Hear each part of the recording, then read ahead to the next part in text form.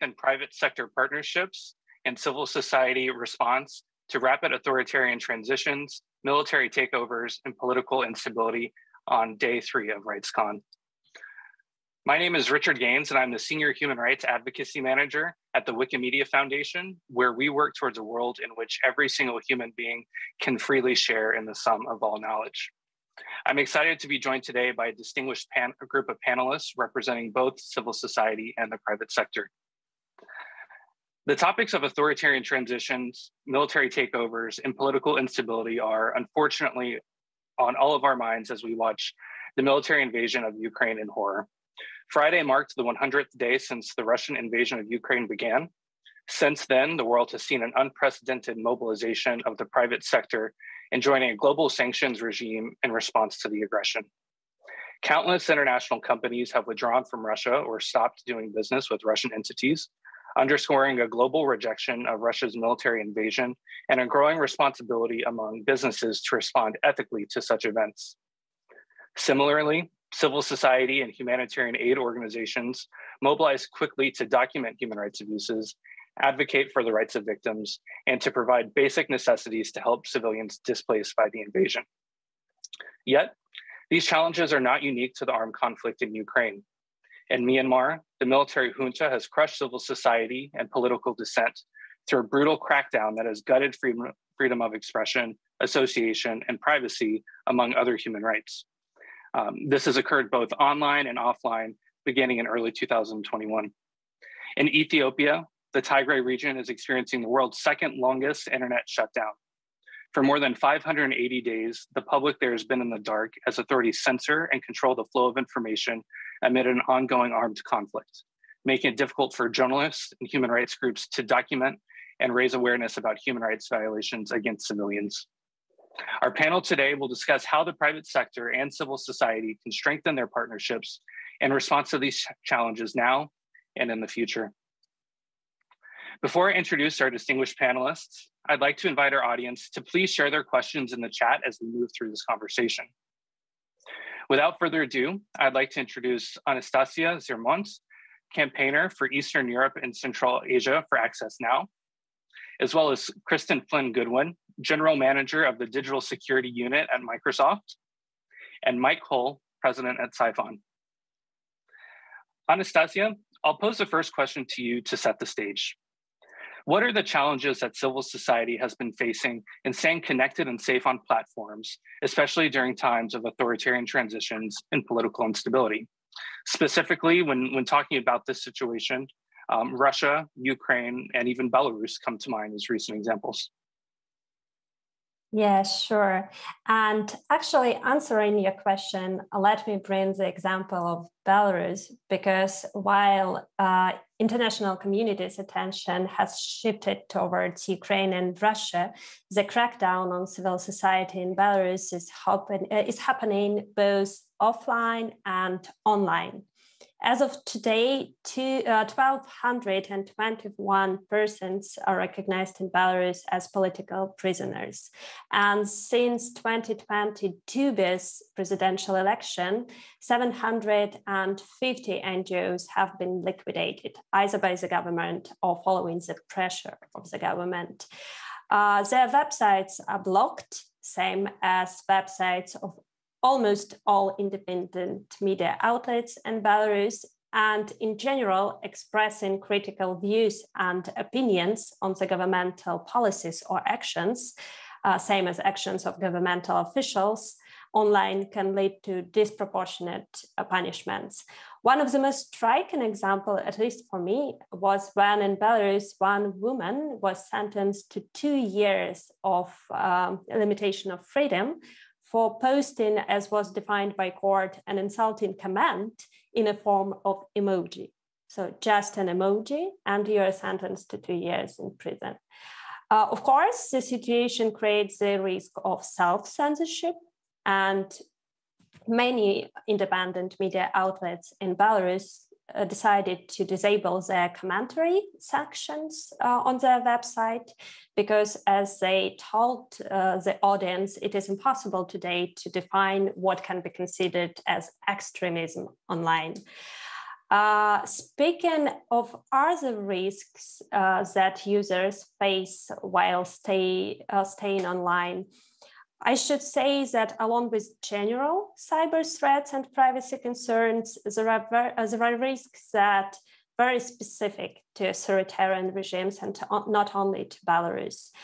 Like I mentioned before, vague anti-extremism regulations and laws bans not only civil society and independent media, but they actually subject users to very disproportionate sanctions and disproportionate punishments. While we even sharing, likes, commenting can lead to a criminal offense.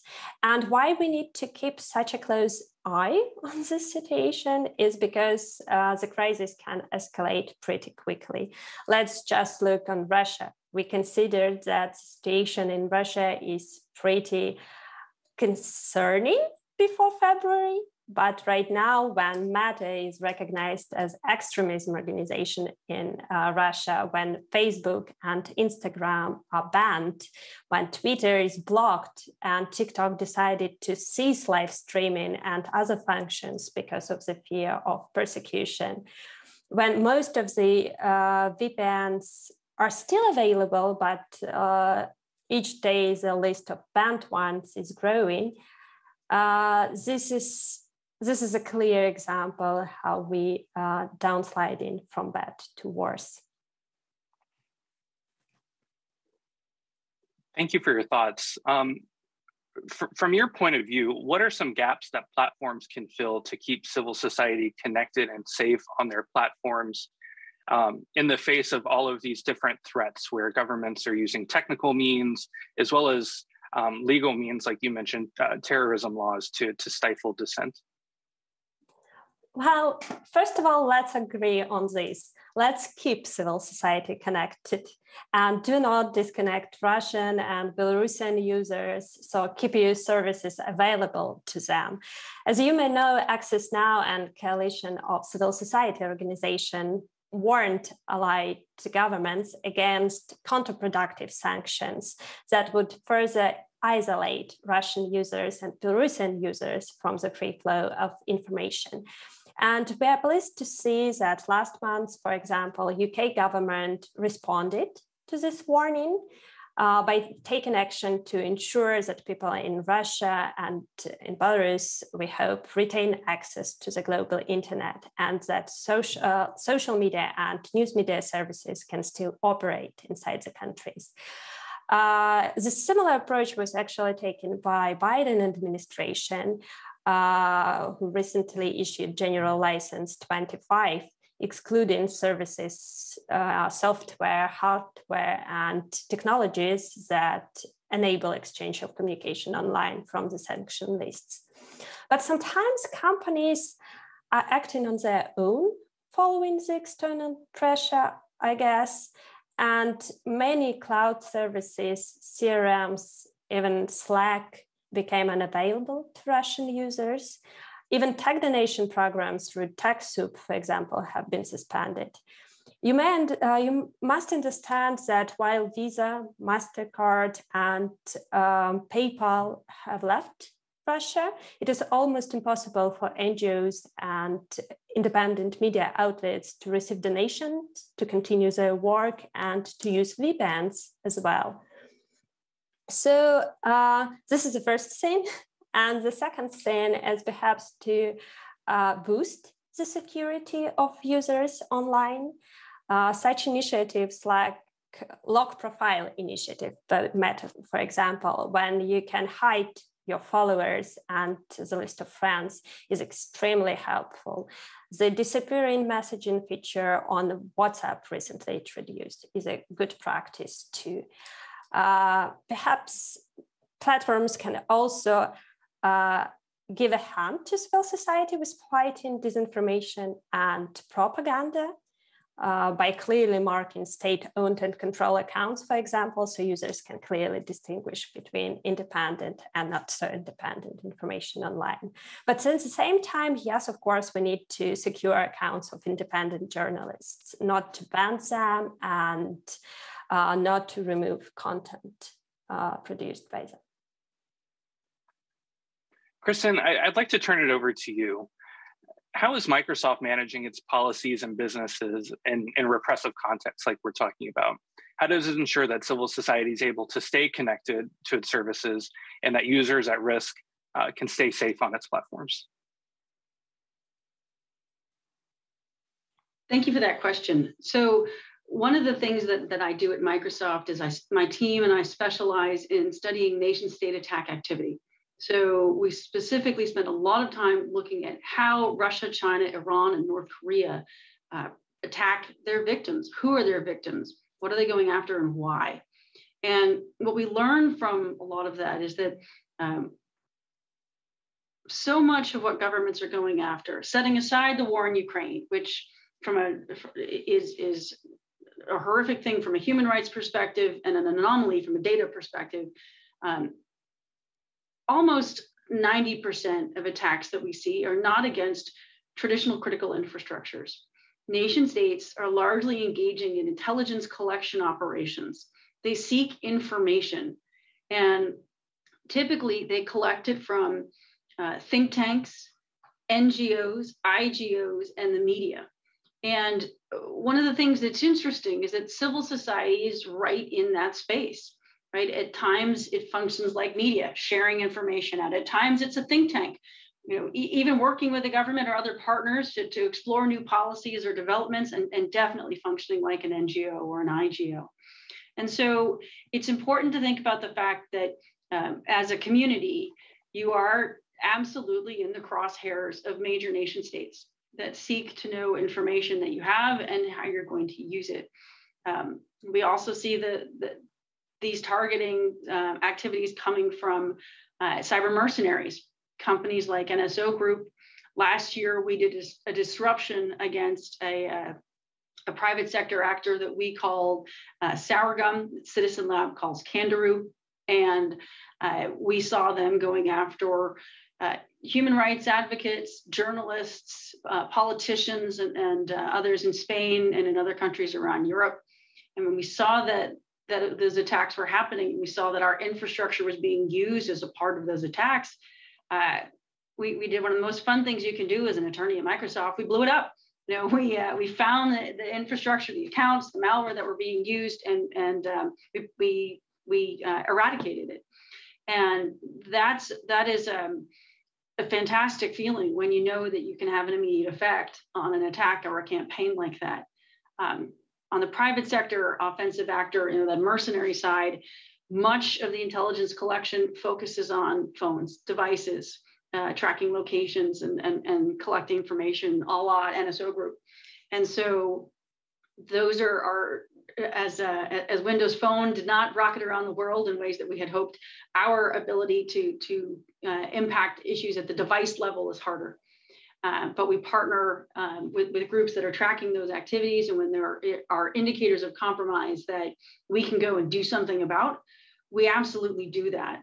Not only is it the right thing to do, because of the cloud and cloud technologies, it enables us to be able to then push those protections out at scale. Because if a nation state or a cyber mercenary is using those tactics against civil society, they work against other groups. And so our interest, as fast as possible, is to get them into the cloud and then deploy them globally. That's a really important distinction. If you are on premises, if you've got your own infrastructure and you're running your own backend servers and your own capabilities, generally that's going to be hand-to-hand combat against a nation-state actor. The beauty of being here at Microsoft and partnering with the Microsoft Threat Intelligence Center is that we've got teams that do nothing but track nation-state attackers. When there's a nation-state actor that we track that is targeted or identified or compromised a customer of ours, either on the consumer side or on the enterprise side, then we're going to notify them. And that gives us the ability to make sure that we're making people aware as fast as possible of the attack activity. And through programs like Account Guard, we can work with human rights organizations and inside civil society so that personal accounts, we can't protect Gmail accounts or third parties, but Hotmail or Outlook.com addresses, we can help partner with the victim and with the organization to help share more context about what happened and prevent the effects of those attacks from hitting others. This is a really, really important area because nation states are so aggressive in the intelligence collection operation space. They don't care what platform you're on. They don't care what technology you're using because they've been tasked by their government to go collect information, and they're going to go find a way to fulfill that mission. And so that context is really what drives us to work hard to think about how do we come up with protections at scale and get them out as fast as possible. Cristin, you bring up a really good point that I think is important to really hit home, that nation states are collecting information and intelligence on civil society organizations, on journalists, and indeed on everyday citizens. So these actors, civil society, journalists, citizens, they're looking for more and more tools that they can use to protect themselves from these sorts of threats. And so I actually want to bring in Mike to this question. Given the unprecedented growth of Siphon use in Russia for actors to protect themselves and the attempts to block it by the Russian government, what is your company doing in response to ensure that Russians continue to stay online and are able to access information in their context?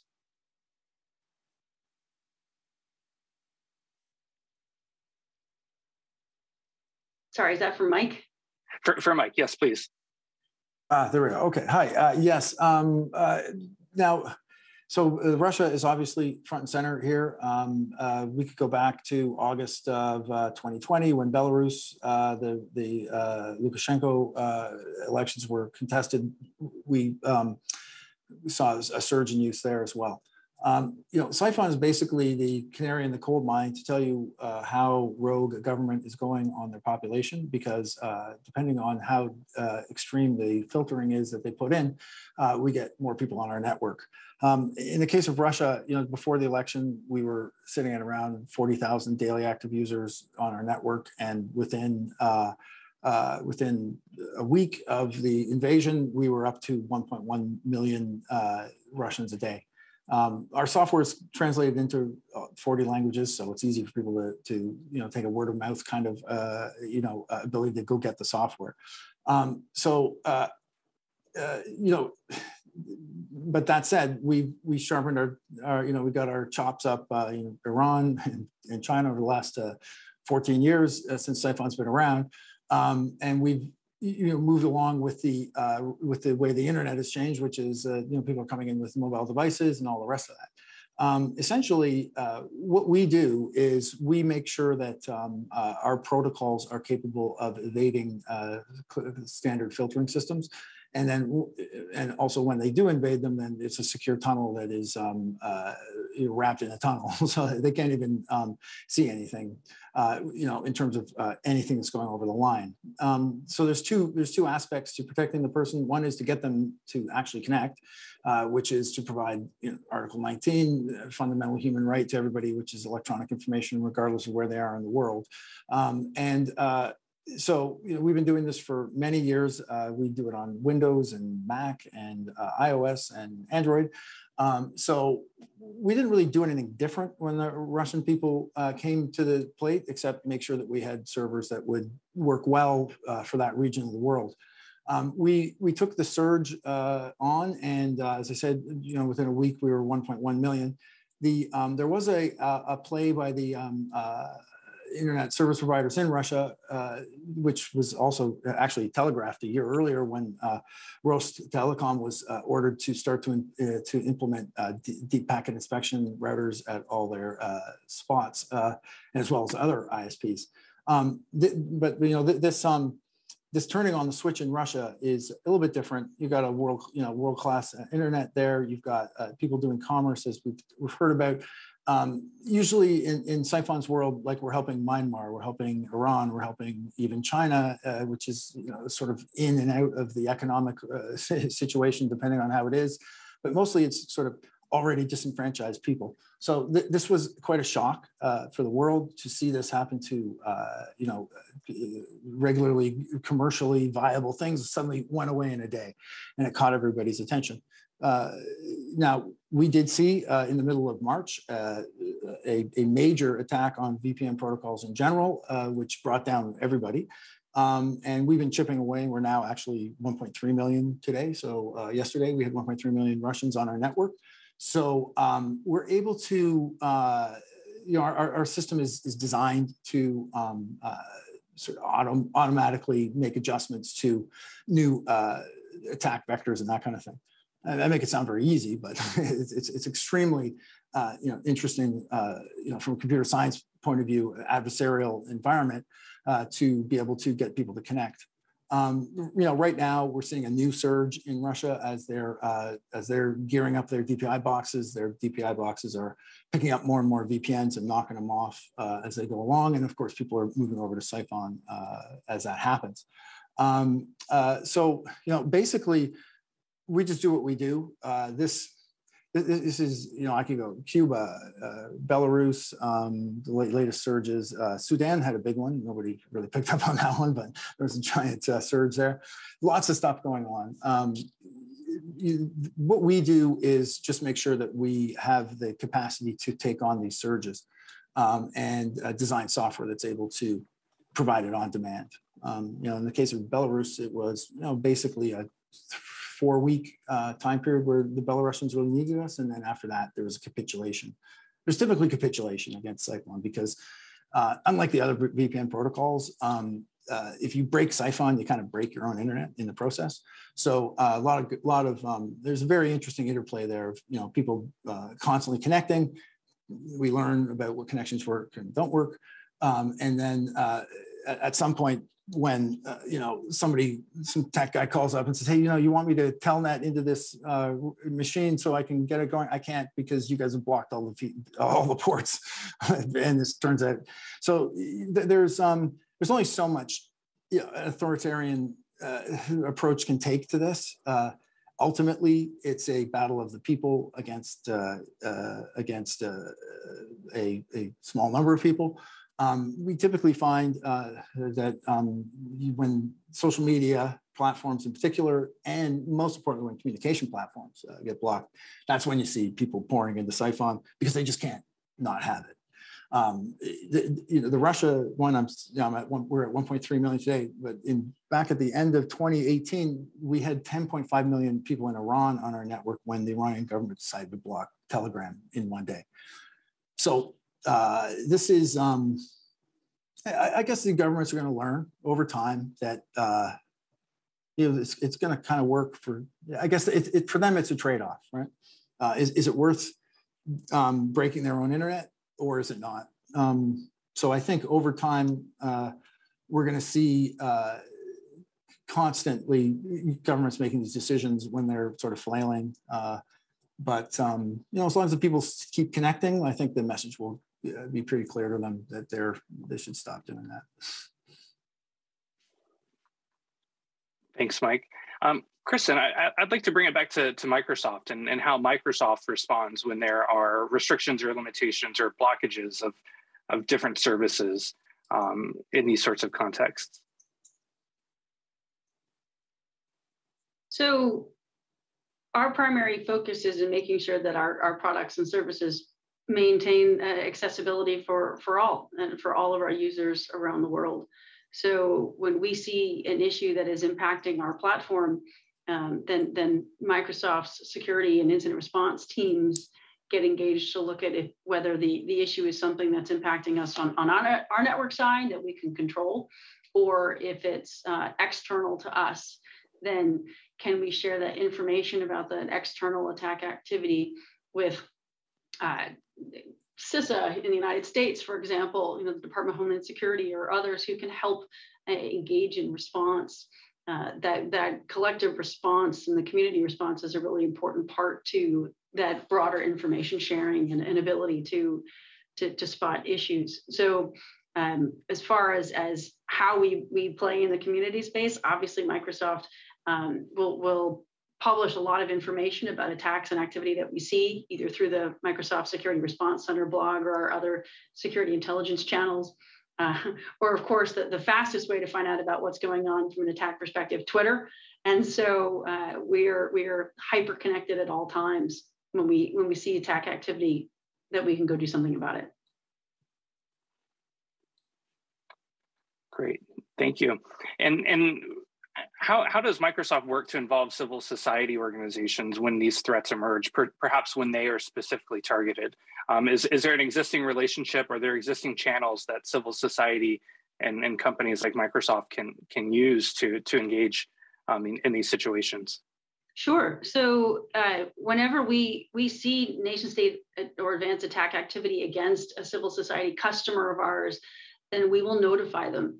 If you're an enterprise customer, then a part of every Microsoft contract, there's a point of contact for who we will reach out to. And we will call that person or find a way to get in touch with them. And we are strongly convicted in the belief that when we do a notification like that, we have to provide actionable information so that you can go and look for the data of what happened and the evidence of the attack in your own systems. Over the past, I guess since about August of 2018, when we started doing these notifications, we've done over 60,000 of them to victims all around the world.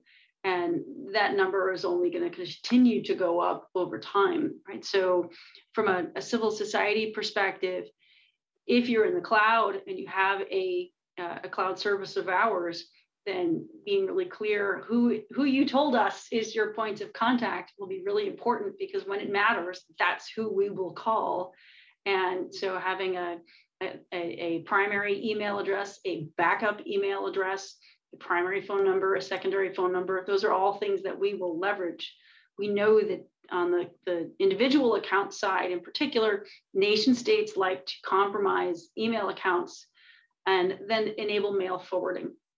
And so if you dive deep into your settings and you check mail forwarding on your personal accounts, if you see that that's checked, that's often a sign that you've been compromised by a nation state actor, right? So in those cases, we will force an automatic password reset, and we'll provide notification to the customer, but you have to be careful that you are not allowing your account emails to be forwarded to a third party.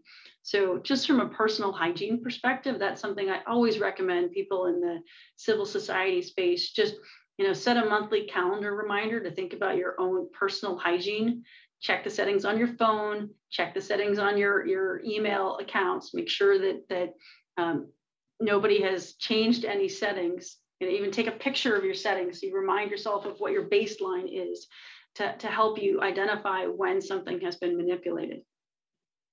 Great. So keeping lines of communication clearly identified and open, and always going in to check your security settings and checking them regularly. That's what I'm hearing. Correct. Mike, I would like to pose the same question to you. How does Siphon engage civil society, and what do you recommend for civil society to do to protect itself in the face of these threats? Well, on the civil society point of view, we are active in the internet freedom community that comes out of the USG funding, which is, by the way, super important, and the rest of the world should really wake up and start to participate in this and stop leaving it just to the US Congress to providing the internet freedom funds. But at least out of that little pitch there is there's a vibrant community. People are constantly in contact, and for example, we have provided we have a version of the software which allows anybody to run their particular site unblocked and that kind of thing. But I think on the civil society point of view, I have to say we're part of it, but we are really about a scale solution to the problems that are here. We're not here to necessarily, by definition, we solve all the individual problems, but each individual problem is of their own like. And so, for example, it's free to download Siphon. Everybody can get on it if they're part of if they have a contact anywhere, obviously. And by the way, we're running Siphon as fast as possible inside of Russia and inside of Ukraine and right now as part of our, thing. So there's no need for people to, purchase anything or to get faster service or any of that other stuff that is typical for parts of the world where people can pay. So that's one of the things that we do all the time, and open up that stuff. And again, that's come through some support through the USG funding on this stuff. And they're very proactive to make sure that these things are met and that the needs are met so that we can meet the scale problem. I think there's a limit. That's why I was calling out the rest of the countries in the world to step into this, because it's not really fair to there's G8, right? I don't know why the G1 has to do all the work of the G8 on this internet freedom issue. But bottom line is there'd be nobody in Russia connected to the internet right now if it wasn't for the Internet Freedom Program, because none of the commercial VPNs are working anymore, because none of them are designed to work in hostile environments. They're designed to get you on US Netflix. This is a fundamental difference in approach that Siphon has been afforded as a result of the forethinking of the internet freedom programs that are going on, of which Access Now is part, been active in, and the RightsCon comes out of. So, well done, everybody, in that sense. Here we are, able to parry the, actually provide viable service to people at a critical time. This is why you do it, and here it is working. So, in that sense, we're getting there. The real problem, of course, is education beyond people who are acutely aware of how to get around these things, and beyond the word of mouth. I can't necessarily imagine explaining to my mother how to get on the internet if Toronto suddenly was filtered. So these are some of the new bridges that need to be crossed in terms of getting into the population scale stuff. But that said, I mean, the one in Cuba was mind-boggling to me. We had 1.2 million people in Cuba on our network. I didn't even know there was 1.2 million people in Cuba that wanted to get on the network. So that was, I think we were probably at around 60–70% of the entire population was using our software. So I think that's where we're coming from anyway. Thanks, Mike. And before we turn it over to the audience for questions and answers, I would like to quickly invite Anastasiya to share her thoughts and experience. When civil society is under threat, how can these organizations and individuals get help? Yes, thank you, Richard. I think at this point, I really need to mention our digital security helpline, which is available for users at risk all across the world. Available 24/7 in 9 languages. And as Cristin mentioned, digital hygiene, we can help you with risk assessment, with checking your devices for vulnerabilities and malware, but also provide you tips how to secure communications on social media via email, and also how to secure file storage, for example. So please don't hesitate to contact us. And how would folks go about getting in contact with you? How can they reach out? Well, we have the special folder on our website and email, which we're happy to provide. As I told, the service is available 24/7, and also spread the word for our communities to know about this possibility. Great, thank you for sharing that resource to our audience. I'd like to go ahead and turn it over to the audience for questions and answers. So please feel free to share your questions or thoughts or observations in the chat. Right now, we've got a question from Justin, and I'll go ahead and read that off for our panelists here, and you all can answer from your perspective. Justin asks, what legal measures can be taken against national, multinational, and state-sponsored corporations when they intentionally enable authoritarian transitions, military takeovers, and political instability? We have become dependent upon our tools, and access can be critical. but to what degree is the very corporate structure and legally mandated bottom line culpable and grabs for ever more concentrated power? I think I can start, if I may. Please. Well, the recent Pegasus project revelations that we have already mentioned during our discussion have indeed demonstrated that as long as surveillance companies operate with no limitations and public oversight, no activist and journalist isn't safe from the authoritarian surveillance. Companies enabled authoritarian regimes to implement internet shutdowns, like US-Canadian firm Sandvine in Belarus. They, of course, sold its digital forensic technologies to the authoritarian regimes, including such firms as Celebrite, Kandiru, and so on. So what we need to do is, first of all, to call on governments to immediately place a moratorium on the sale, transfer, and the use of surveillance technology. And of course, we also recommend to adopt a sufficient legal framework requiring private surveillance companies and also their investors to conduct human rights due diligence and uphold transparency. Transparency reports can make a huge difference. I would closely align with these comments. I agree very strongly, but I would also encourage civil society to continue to raise concerns about the fact that governments are addressing these issues through the very closed door, very opaque export control process. And so the regulation of security and surveillance technology through export control means that most of us don't get to see and understand the detail of what governments are agreeing to before it then has to get implemented at the national level. So taking surveillance technology and making it a national conversation, taking the moratorium that Anastasiya is calling for and having that become a part of the broader public debate about how should these tools be used, if at all, in a civil society is a really important issue that does not get enough attention. And so I think that the civil society community was critical when we were fighting the Bolsonaro original rules and export control. And it was a great collaboration between the private sector and civil society to go put pressure on government to change some of this.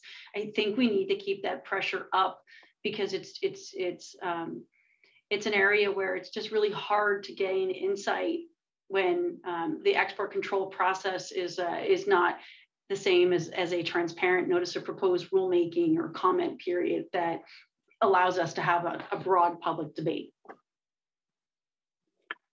So Cristin, Anastasiya, from what I'm hearing from both of you, it sounds like this debate, this issue doesn't just reside in authoritarian regimes or conflict impacted areas.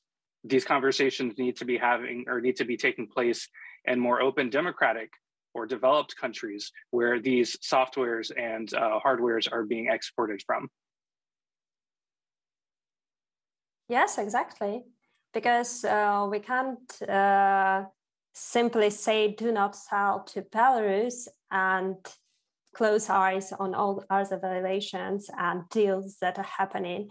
Besides, of course, sometimes when we name and shame certain companies, they indeed decide to cease their relationship with certain regimes. But at the same time, all the equipment that have already been sent and delivered to these governments are still in place and still in use. So like we solved the problems on words and public statements, but not in an essence. Great, thank you. Another question we have from the audience is regarding data. The question reads, how long should data live? If we cannot be forgotten, our data could change hands to parties we wouldn't want. Yet if everyone's data expires, historical records could be difficult. Would anybody like to respond to this question?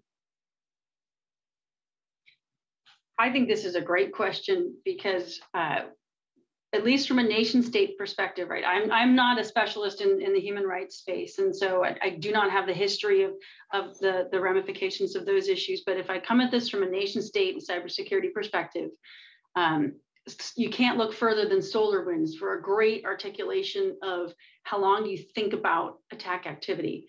SolarWinds was compromised. And then at some point, the Nobelium, the Russian attackers, launched their software update that went out to 18,000 victims. And so then in February, March, April timeframe of 2021, that started to get installed on SolarWinds customers.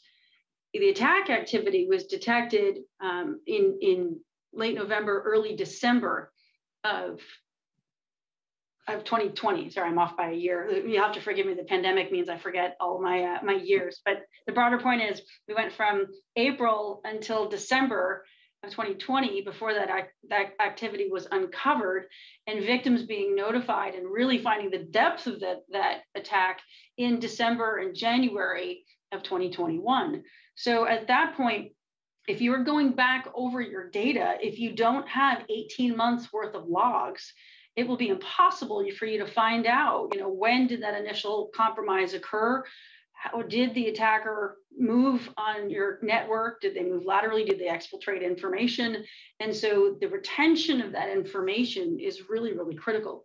Nation states are, there's a reason why they're called advanced persistent threats. They are happy to sit on a network for a long period of time and observe, collect information, and remain dormant in order to be able to then go activate an attack in the future. And so the ability to have at least 1, if not 2 years worth of forensic data becomes essential. Otherwise, it's like trying to figure out where somebody walked after it snowed, not only once, but twice. And that becomes a real challenge. So from a human rights perspective, there may be opinions on this that I am not savvy enough to know, but from a security incident response and forensic perspective, that's just a recent example that's worth keeping in mind. Yeah, let me step in this discussion. Well, it's really interesting to hear your perspective, Cristin, really. But let me raise some red flags here. Since 2014, when the right to be forgotten has been developed, in fact, we have witnessed how governments, especially authoritarian governments around the world, have misinterpreted and misimplemented this right in a way that significantly harms human rights and leads to more censorship. With this in mind, we actually do not call governments to further develop this right to be forgotten, but instead to focus on developing and reforming comprehensive data protection laws. And from this fair balance of freedom of expression, we think that under no circumstances must the right to be forgotten be applied in a way to enable removal of online content, because indeed it will be used by the authoritarian regimes in a very, very bad way. We've got one final question from our audience. And given that we only have a few minutes left, please keep your responses in the shortness of a tweet, 140 characters or less. What's your advice for human rights advocates to persuade companies to open channels that will be crucial during crises? And how do activists get past company gatekeepers?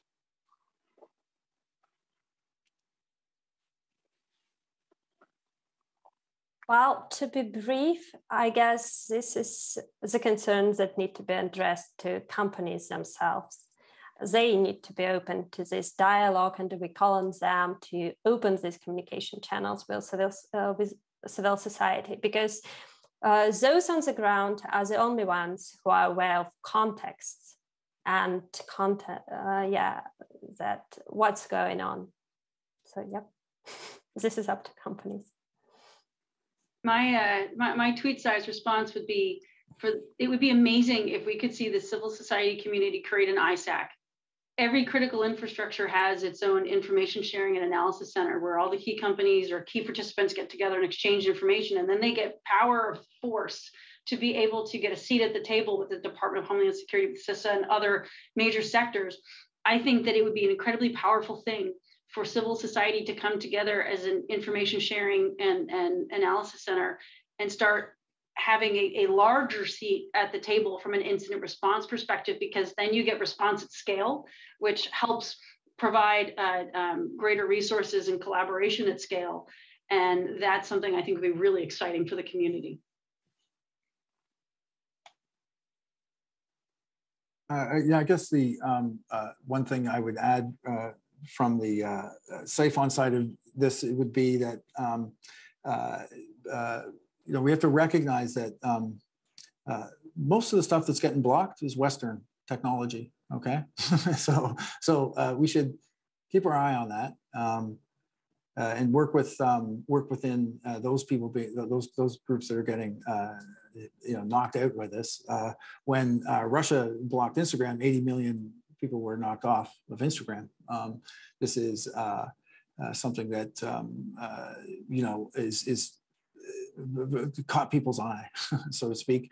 So let's, you know, understand that when these attacks are happening, they're actually happening against Western technology. I'm not really that, so like, just, I think it's something to take forward.